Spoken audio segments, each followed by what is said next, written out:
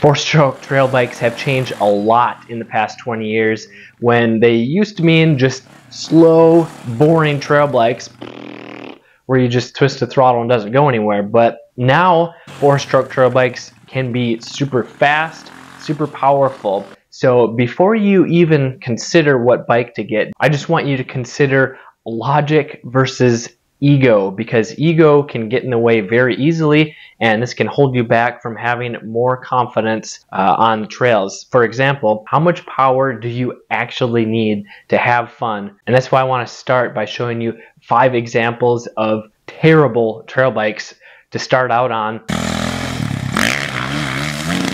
And this would be the Yamaha YZ250F 4-stroke motocross bike, the Honda CRF 250R motocross bike, the KTM 350 XCF cross-country enduro bike, the Yamaha WR 450F enduro trail bike, or the KTM 500 EXCF trail bike / dual sport bike. So if you're just starting out, please stay away from these bikes. Or if you're just getting back into dirt bikes after like 20 plus years and you want to stay safe, because these bikes have a lot of snappy power. I hear it over and over again of guys thinking they can handle more power just by practicing smooth throttle control, but then they end up looping out, they end up getting exhausted and tense up, and they lose control because they give it a little bit too much throttle and they fly into a tree, or the bike flies out from under them. So all these bikes are going to be for teens and adults because they have manual clutch transmissions. If you're in the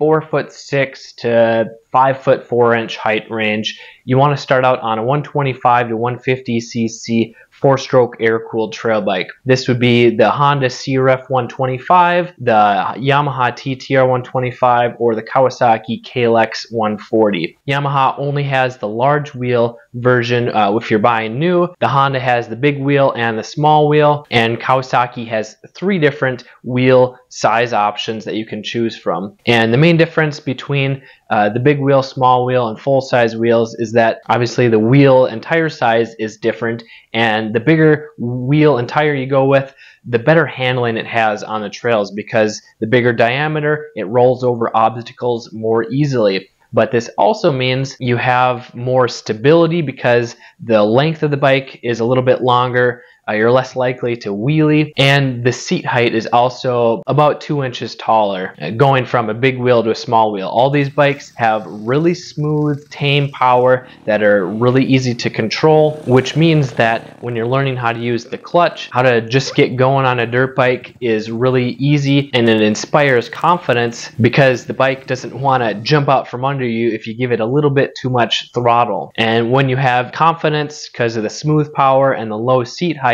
this allows you to focus on the basic techniques, which will increase your confidence even faster if you're just trying to figure it out on your own. Next, moving up to the full-size 4-stroke trail bikes, which are good if you're 5'6" and taller, up to about 6 foot, 6'2", and depending on your inseam length. You got the Honda CRF 250F, the Kawasaki KLX 230R, and the Yamaha TTR 230. The Yamaha is the only one that still has a carburetor, and it's also the cheapest, and especially if you're trying to buy one used, whereas the Honda and the Kawasaki have fuel injection, which they start a little bit easier. You don't have to worry about messy jets, but they do cost a little bit more. They're all super reliable. They all have very similar power, and they're noticeably bigger and heavier, but more stable than the smaller 125s, 140s that I previously talked about. And all of these are beginner-friendly trail bikes that have plush suspension. So when you're riding at slow speeds, you're just starting out, they absorb the bumps, the impacts a lot better than a race bike, which allows you to ride longer because you're not getting jerked around from the stiff, harsh suspension. Or if you're looking for a cheaper beginner used bike, I got a video on the best cheap used trail bikes for beginners right here. Hey honey. And if you're a bigger, taller guy, unfortunately there's no perfect bike if you're like 6'2" or taller, because most bikes are made for like 5'10" to 6 foot tall riders. But I will recommend the Kawasaki KLX 300R. That's going to be your best bet for a starter bike if you're taller or bigger, because it's a little bit wider, it's a little bit longer, which means it's a little bit more stable, and it has a little bit more power than the 230 or 250cc, but it's still smooth, very tame and controllable, and the suspension is still nice and plush. Then moving on to the more advanced level bikes, or the race bikes, if you want a trail bike that can ride faster without getting bogged down by not enough power or not enough suspension, you can look at the enduro bikes, which are like the Yamaha WR 250F, the KTM 250 XCFW, or now the XWF. All these different names are super confusing, but these bikes are based on the motocross race bikes, but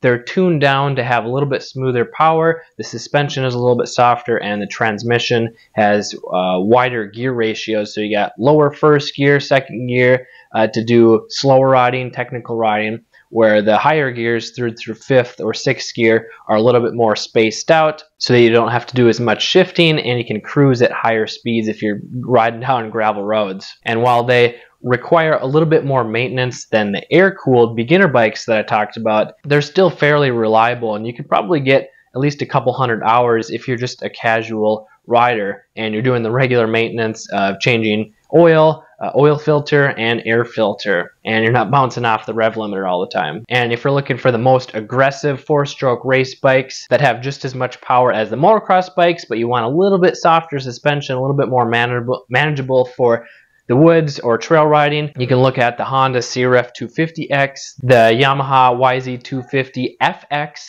or the 450FX, the Kawasaki KX250X, or like the KTM 250XCF. All these bikes are tuned for racing, so they have maximum power that are hard to control if you're a beginner or if you're riding tight technical trails.